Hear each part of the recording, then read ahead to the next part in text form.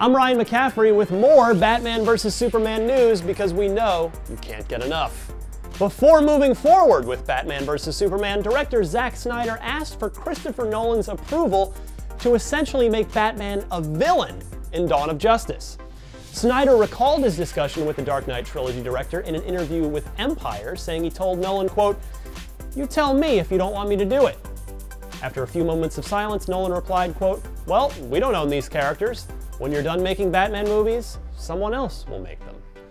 Snyder went on to say he thinks Nolan, quote, "found it a little bit hard," admitting he would, quote, "feel the same way."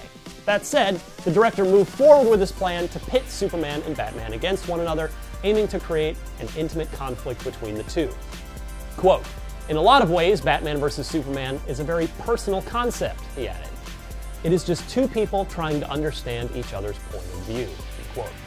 Batman vs. Superman: Dawn of Justice opens March 25th of this year.